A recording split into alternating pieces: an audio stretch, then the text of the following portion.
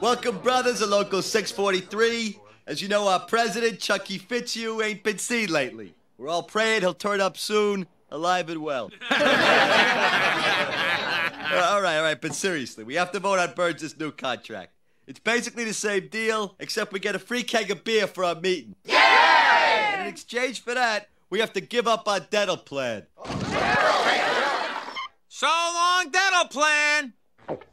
Dental plan! Lisa needs braces. Dental plan! Lisa needs braces. Dental plan! Lisa needs braces. Dental plan! Lisa needs braces. Dental plan! Lisa needs braces. Dental plan! Lisa needs braces.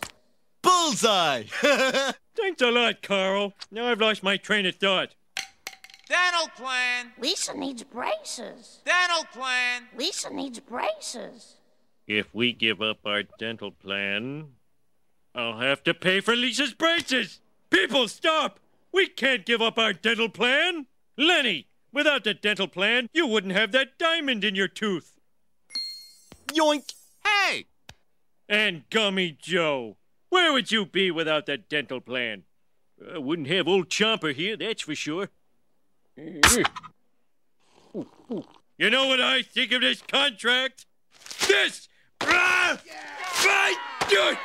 Yeah!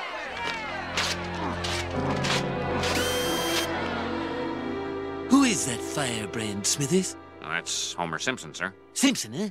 New man? Actually, sir, he thwarted your campaign for governor. You ran over his son. He saved the plant from meltdown. His wife painted you in the nude. Doesn't ring a bell. Homer! Homer! Homer! I move that Homer Simpson be our new union president. All in favor? Aye! All opposed? Nay. Congratulations, Homer! Hey, what did this job pay? Nothing. Don't! Unless you're crooked. Woohoo!